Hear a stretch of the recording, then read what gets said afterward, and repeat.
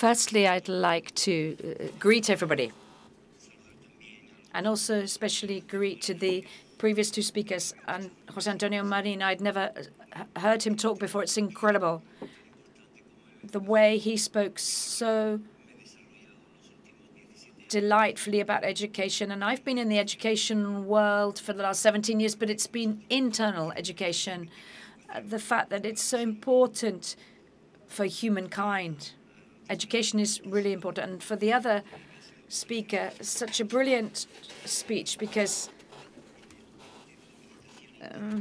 when we get involved in the art of internal meditation, we can research human bodies in a different way, in a very profound way. And having seen all of this, it's incredible now to think how human intelligence, when it's used to serve others and used ethically and mindfully, it's incredible how it can help relieve suffering throughout the whole of the world. And that's actually really been the cornerstone of everything that I've been doing for the last 17 years. When I left, aged 49, I went off to seek this kind of knowledge because I thought life was something a bit more than what our eyes could see. I thought there was more than what I could see in my day-to-day life. I thought, well, life can't just be this. There has to be more. And the straw that broke the camel's back and that made me abandon my previous life as an architect, as a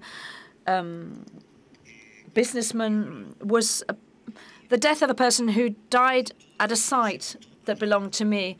And I realized what everything that surrounded that site required, something that never happened before.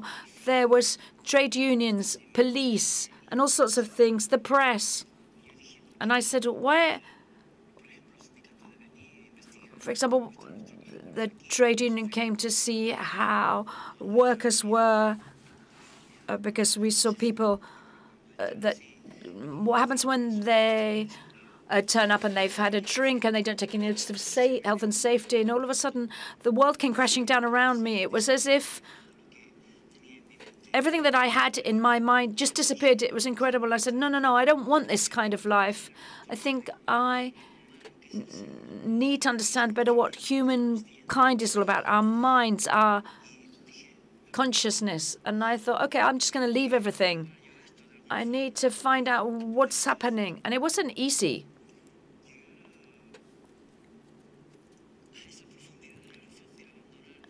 Just abandoning everything that I had in my life, and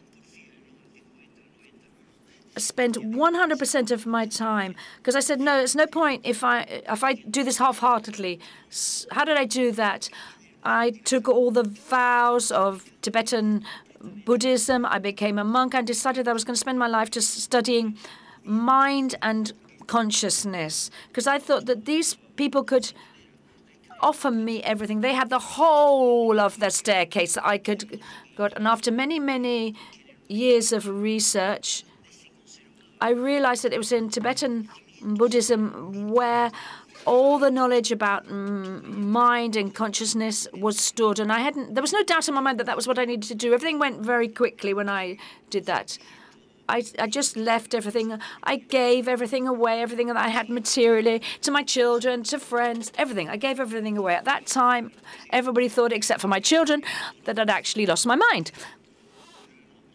No, I knew actually what I wanted to do. I didn't know how this knowledge that I could have would afterwards be able to help other people. When I left, I wasn't actually thinking of that. I never thought that I could actually be here today with people listening to me, with teachers. I never thought of that. I thought, okay, I'm going to go and be with these Buddhist Tibetan monks, and I'm going to spend the rest of my life there. So I left. I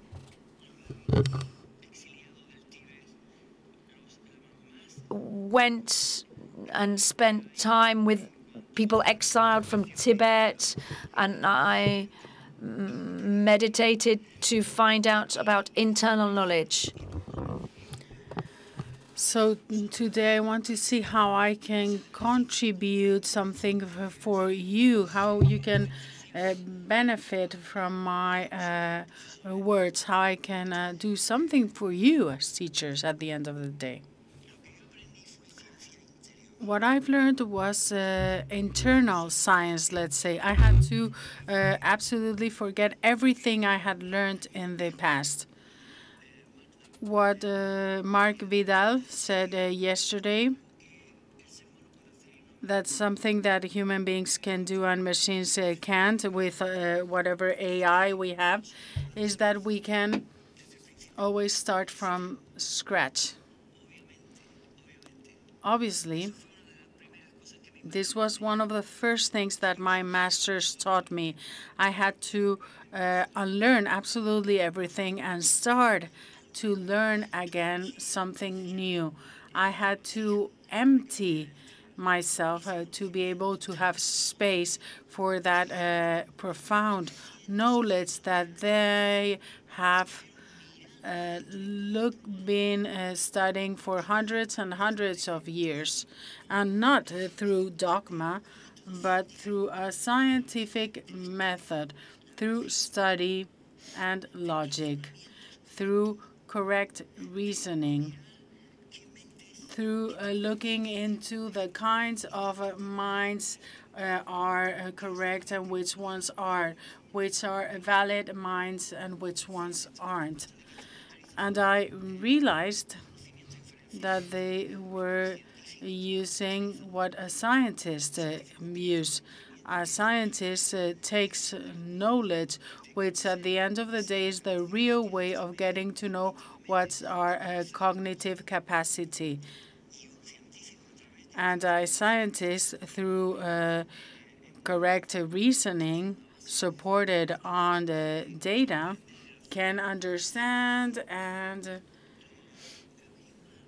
also discover the end result before seeing it, like in the case of him, the physicist. Through mathematical logic, scientific studies, he could detect that possibly in the particle accelerator, when they carried out other research, they would be able to observe that fundamental particle that he had already reached the conclusion existed.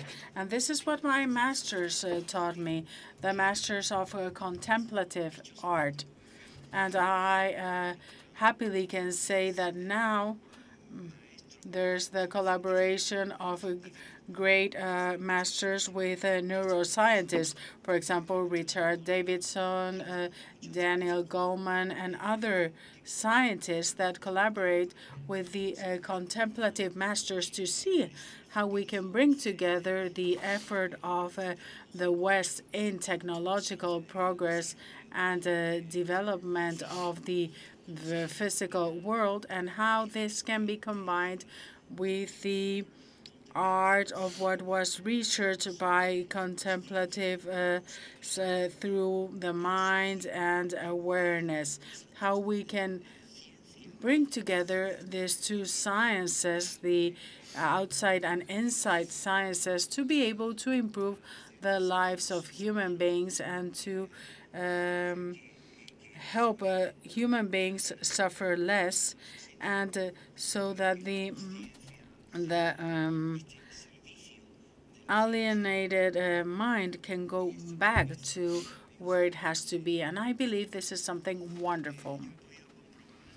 I've been able to observe how what I've learned with them about the mind and consciousness, because for us that's the same thing. And in my life throughout the last 13 years, something that I didn't know was going to happen, I was able to help others. And it's not easy for Buddhist masters to be helping others out there. Sometimes they're not prepared. In my monastery, we were 25 monks, and for many years I was the only one going outside and teaching meditation and the art of looking inwards to understand yourself and how things work and can be developed. Like Christoph Koch said, a materialistic neuroscientist that acknowledged in one of his meetings with Buddhist masters that in our scientific materialistic world, no one has taught us to understand the mind, how it works, and how it can be developed, because that's incredible. And that, I believe, is something that little by little has to be more present, because these techniques help and can help us in all spheres of lives at any professional level, for example. Why? And very simple. Because if I learn to look inwards where I never look, where we rarely look at, and we can understand a bit of how our mind works and how it can be developed, that developed mind with all of its potential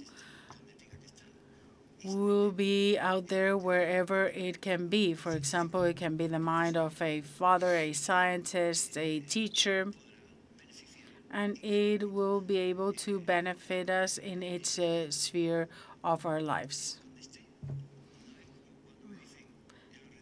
It's not like when people say, well, I've been here really well with you, but when I leave this monastery or this place, what am I going to do later? And I tell them, well, we've tried to fix things so that what you've learned is something that you can apply in your life afterwards. And this is everything I've learned with this great masters. Very recently, on the 27th of August, I decided to leave this part of my life. I finished my psychology and studies and my Indo-Tibetan studies. And we not only study, but we meditate. And it's not only meditation, breathing, or leaving your mind in blank. No, we also talk about analytical contemplation, and it is through analysis that our mind is able to understand at a cognitive level. Scientists, big masters and professors have this capacity of reasoning, perceiving, and deducting. It's incredible. So we all have that capacity, and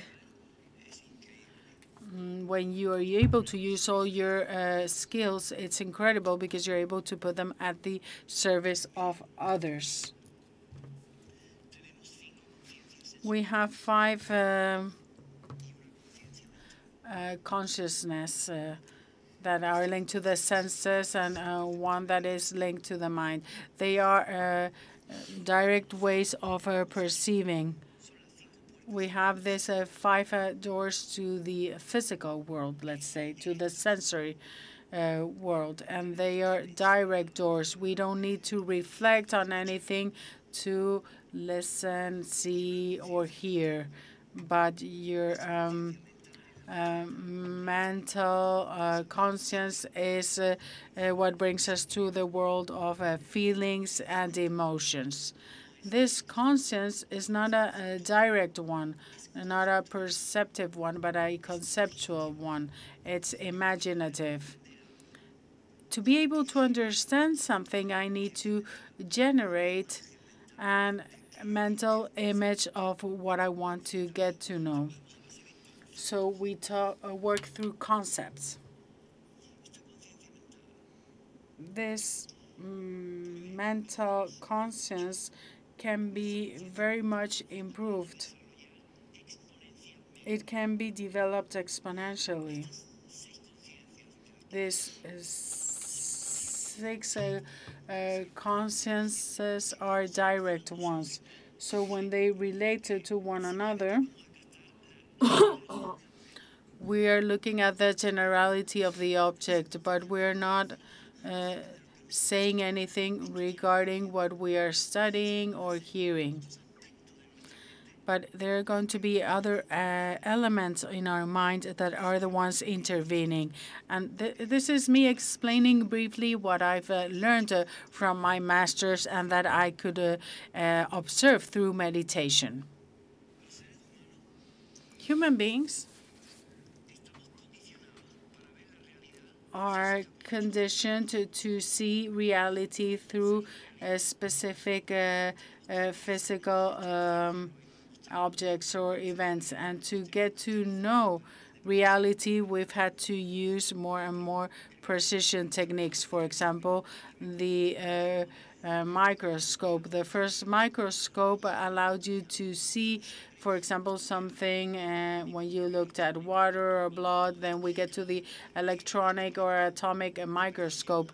So when the precision tool has improved to levels that are unknown to me and that you use in the scientific sphere, well, the same thing was done by the monks in the study of the mind. There are objects that are clearly seen, others that are hidden, and others that are very much hidden. For example, those that are hidden, like the behavior of particles or the existence of these particles. We've had to manufacture the particle accelerators to be able to isolate these particles like electrons, neutrons, and protons, and to make them move at very high speeds in this incredible machine, to be able to produce fusion, nuclear fusion, and see what's happening there. But contemplatives have done the same thing with their mind. They've developed a precision, because through meditation states, our mind is able to be fine-tuned, as when we, for example, polish the glass in a telescope. So we polish it more and more, and our mind is able to understand more and more and more.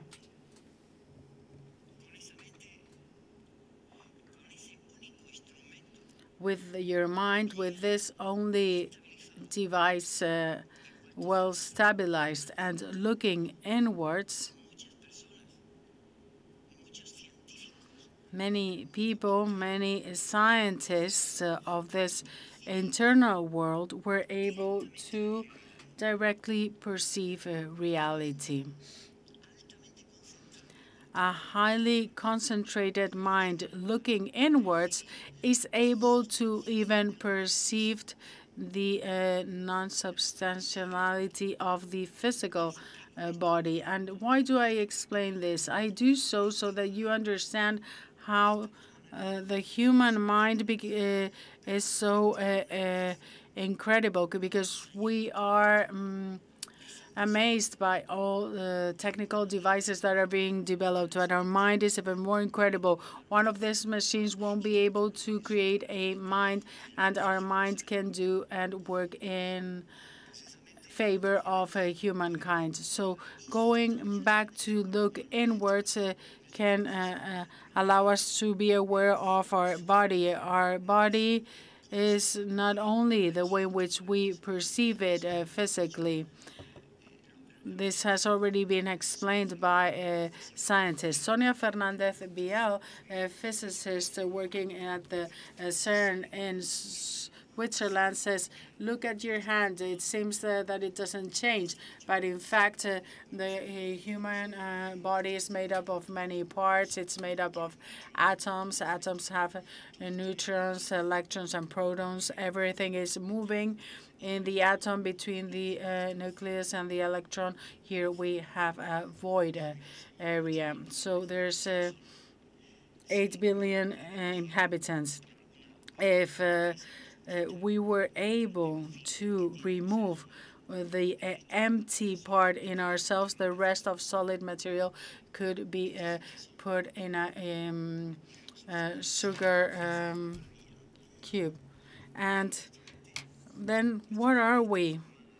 Because our mind is made up of thoughts, and it has incredible capacities. We have the possibility of reasoning and doing everything we do in our lives, what we do with our minds, everything we observe in the physical world, all the technological developments that are incredible and that we thought was incredible to achieve. But all of this has been achieved by the human mind.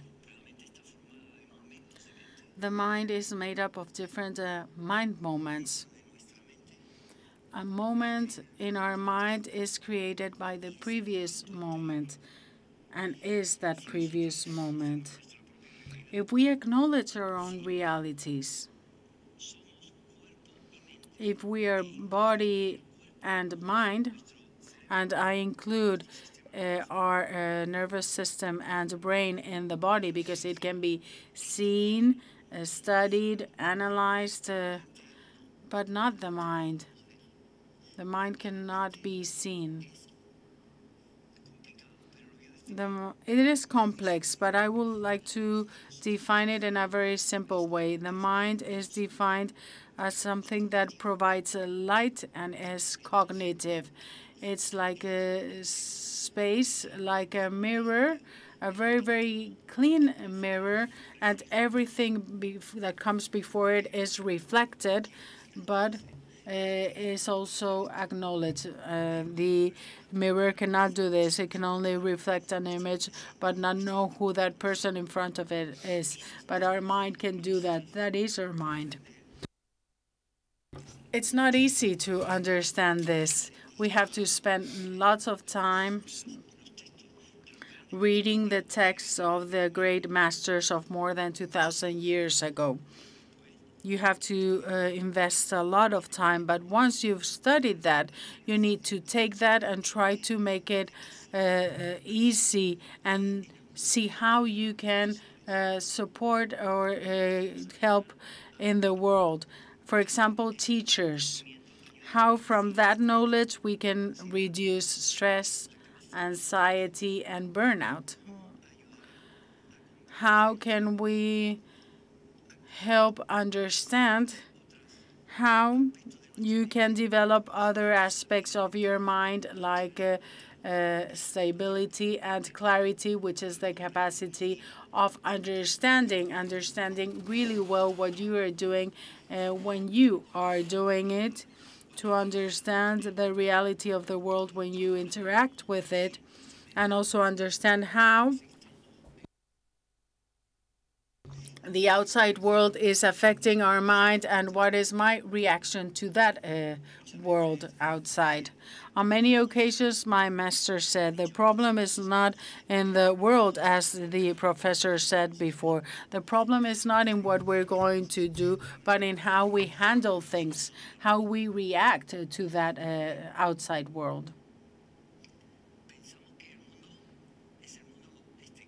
We think that the world is this, what we share in the streets with others. That is the shared world. The world in which we live is what we live inside our bodies and minds, what we have inside, not what's outside. Because the problem is not out there. The problem is in how I react inside to those outside events. How can we learn to have a control? And I don't like to use the term control. So how can we have access to see? Yeah, I have to use this term. How can we control our mental processes if, when we're doing something, our attention, that important factor that William James, the father of American psychology, made reference to, is so important in education. He said, that education that took into account the development of attention would be an excellent education. Our attention, our focus is on what we are doing right when it's happening. And there's another mental factor that can be also developed exponentially, and that is what I'm doing now is what I want to do. Is it correct? Is the motivation to do this for myself and for the world is the correct one? And that's, at the end of the day, awareness and conscience, which can be developed through time and exponentially. So now, after that many years studying the mind,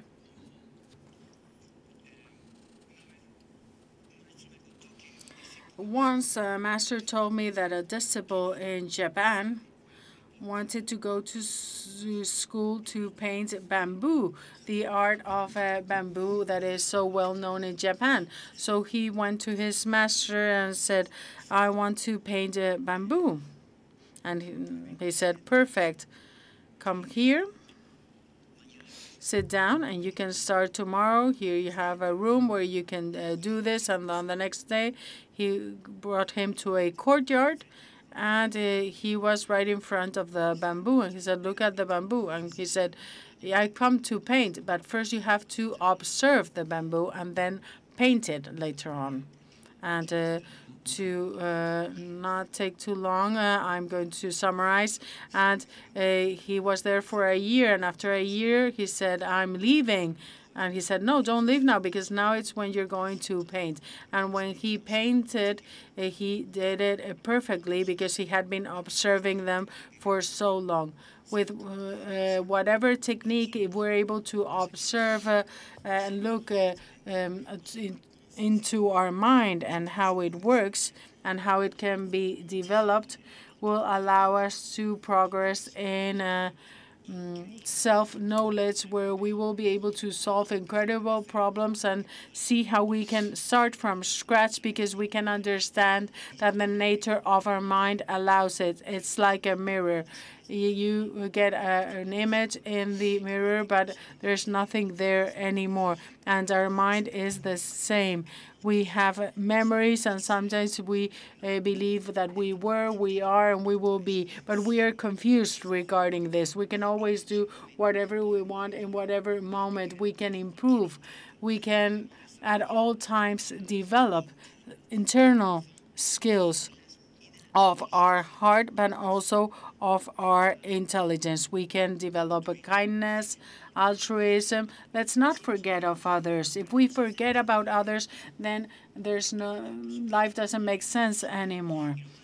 First of all, we have to develop ourselves and develop intelligence, wisdom, understanding things by ourselves. And I wanted to stop here, and I wanted to share with you, and I don't know if we have time, 5 minutes, and I'm going to share something and it's the first time that I share this. When I go anywhere to try and help others in different places, working with groups, associations, cancer associations, in prisons here in Spain and in Mexico, and I would like to share with you something that I've never shared before, and it's a letter, a very special letter. A ver, si doy con mi gafas.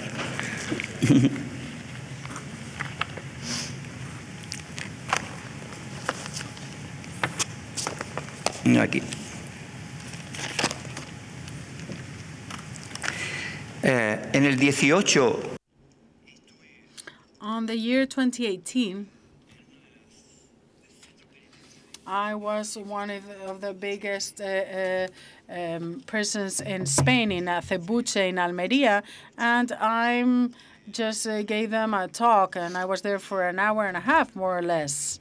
And then I left and went back to the monastery. And on the 18th of December, I received this letter that I would like to share with you because of a very simple reason, so that you can see how someone through calm, patience, knowledge, and a good heart can change the life of someone else. You are teachers.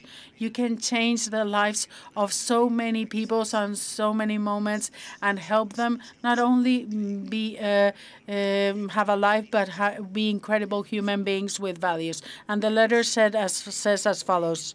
Hello, Mr. Deng, which my name is Horacio, and you probably don't remember me. When I met you, it was in the respect module number 8, and you came to speak with us about Vipassana. Vipassana is a meditation that means understanding beyond what our physical senses allow us to.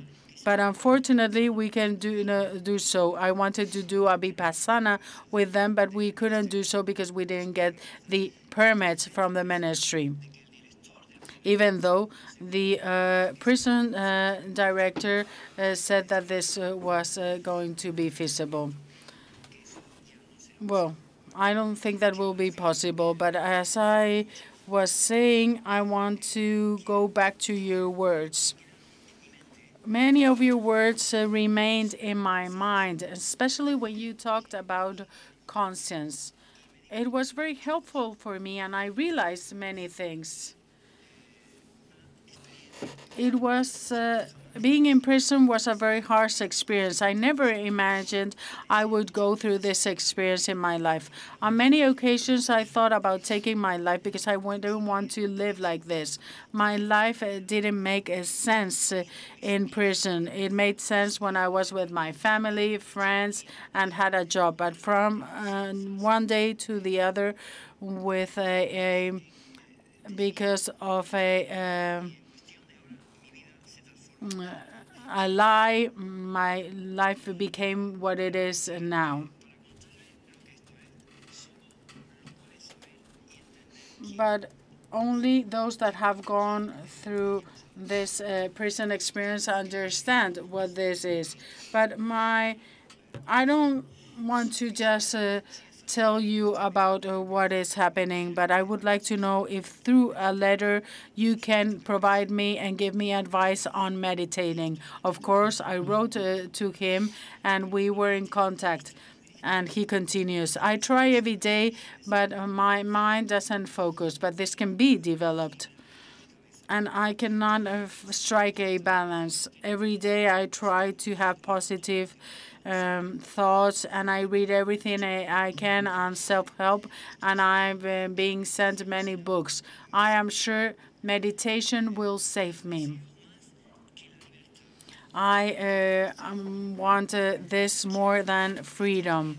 Even you might not believe so. I want this to be a positive experience for me, and not only a place of punishment, but also a place of reflection. I've gone through very difficult times.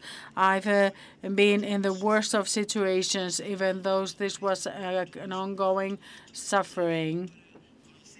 I've been also able to get to know myself, and I've realized the problem wasn't outside but inside me. Now I'm in a moment of reflection, looking inwards. I thank the sun every day when it provides me with heat and light. I am thankful and grateful for everything I have, and I do not think about those things that I miss. I believe everything I'm going through is for a reason and for my personal growth. A long time ago, I thought just the opposite way. I lived in anguish and desperation. But when I started to change my way of seeing things, things improved. Now I am in charge of the workshop. I also work in the kitchen at breakfast time. And as I said before, I work in the metal workshop, and I'm getting paid. My relationship with the workers here at prison has improved so much. So everything has improved. But I still have that feeling, that desire of having peace in my heart. And I am sure meditation would be the path to achieve this. If you can please help me, I would be very grateful. There's nothing more I need in life. I just want to find peace through meditation.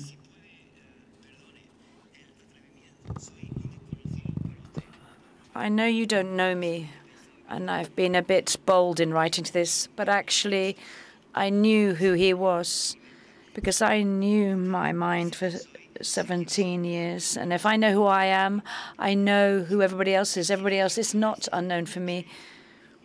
I've been in this prison for 18 months now. Many unpleasant things have happened, unfortunately, but I think that in all transformations, pain is necessary.